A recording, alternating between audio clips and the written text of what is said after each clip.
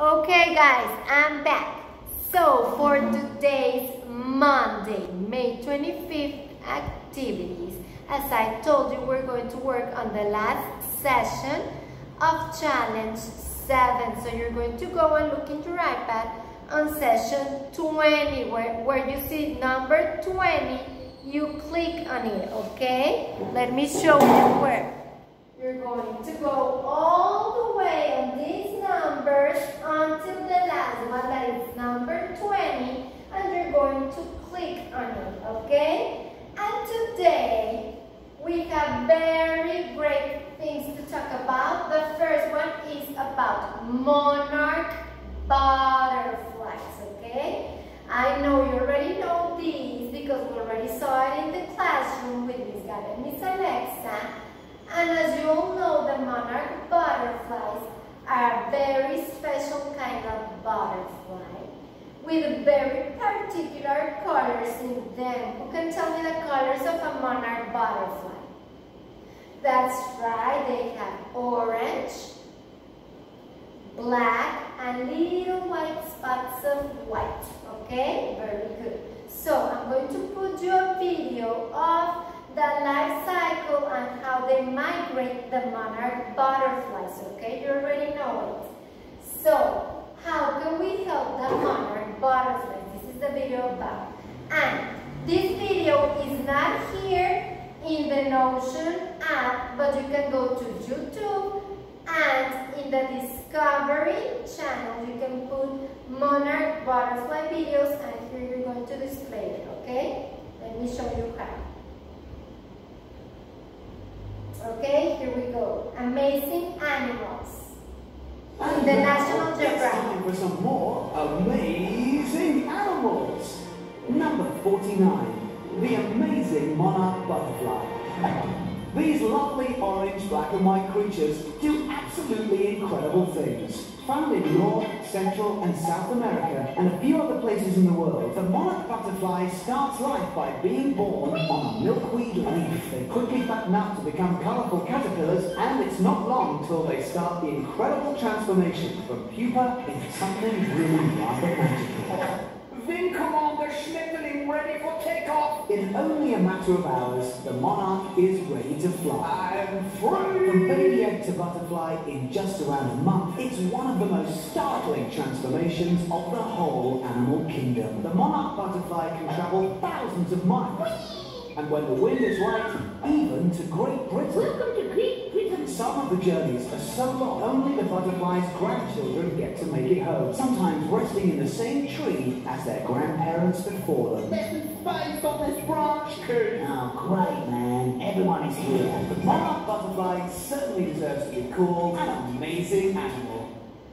Okay, so that's the video I showed you about the monarch butterfly, okay? Then we're going to go to what is a life cycle, guys. There are different kinds of life cycles, okay? I already explained in several days ago and sessions ago the life cycle of a plant, the life cycle of a butterfly, and even the water cycle, okay? I mean, the water cycle is not a life cycle per se, but it's a cycle, okay? So, we're going to work on any life cycle. It can be a plant life cycle, an animal life cycle, or a butterfly life cycle, okay? So, I'm going to show you guys the page you're going to work on for today. You go to the last page, it's page number 19.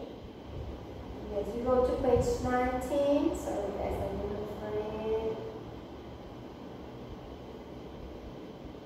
Sorry guys, to page 30. Page 30. You go to page 30, and you find number 30, and it says, draw an example of a life cycle. Okay, so you can think, I want to draw a plant life cycle. And if you want to draw a plant life cycle, you can make a drawing here, like the several days ago. We made a drawing of a plant, so you can maybe draw some grass, or you can make the container glass with some cotton inside and maybe some beans inside and some droplets of water, okay? And on top you can draw a Mr. Sun because the sun rays make the plant grow. That's one type of life cycle. Or maybe you can draw a butterfly life cycle. That is a great life cycle you can draw. And everybody knows it. How does a butterfly grow and born? Okay? It starts with a little egg. So maybe you can draw here a little egg. And then when the egg pops, what comes out of the egg? A caterpillar. So maybe you can draw a caterpillar and some food that they eat, some fruit and some leaves and little plants and seeds they eat, and they get fatter and bigger, the caterpillars, right? And then you can draw a tree with a cocoon on it, because inside the cocoon the caterpillar is going to go to sleep and get ready to become a butterfly. That's right. And then you can draw here a butterfly flying, okay? Ask your mother for help, and maybe together you can review the steps of a butterfly life cycle, okay? Yes? That's the activity you're going to do for today. Okay. Today's session, since it's the last session of the challenge, it's a little bit short in the app. But I have here an extra activity you can do at your house, and it's in your printable folder activities. You're going to go and look for the one that says match and cover. Okay, this one is very easy. It has a color code, okay, and some letters, okay.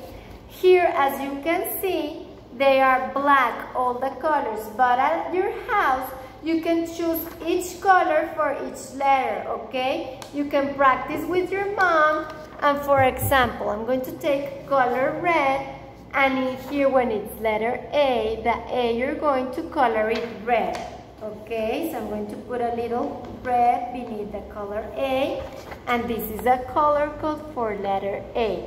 Then we have letter H, okay? I'm going to get another color, okay, and color underneath with color blue the letter H. This is a color code for letter H. Then I go to the next letter, letter O. I'm going to get another color, and I'm going to draw a line with a color code that is green, okay, as you can see. Then we have letter X. You get another color. I chose color orange. And you draw underneath color orange X, okay? And the last one is letter C. You draw another color, and it's color light blue, okay? Light blue. So we have here the color that you're going to choose at your house, okay? For letter A, I chose red. For letter H, I chose blue. For letter O, I chose green. X, I chose orange. And C, it's light blue, okay?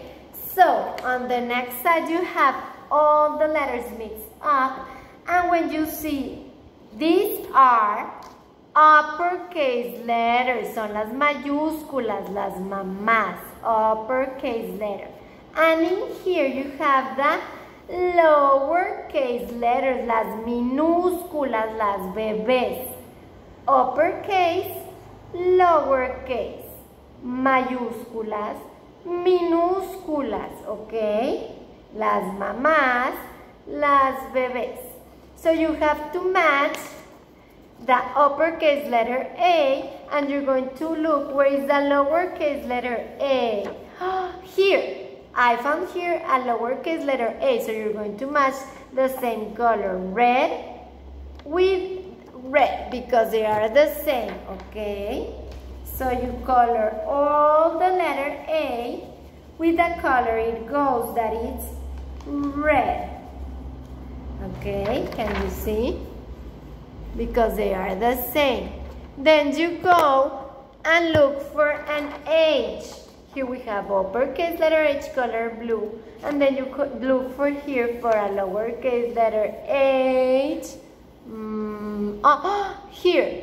So you color it color blue according to the one that is uppercase, okay? Yes, you cover the whole letter, okay? And so on, you go with each matching letter, okay? I'm not going to do it right here all because I'm going to take a long time, but you do it at home, okay? I already explained, and you match your colors with a color code that you chose right here for the uppercase letters, okay?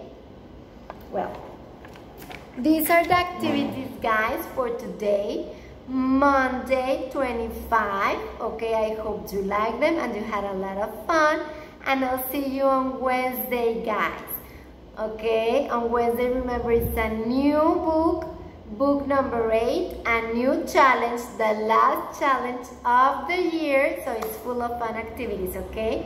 Take care, be nice, kids, and send you kisses. Bye, guys. See you on Wednesday.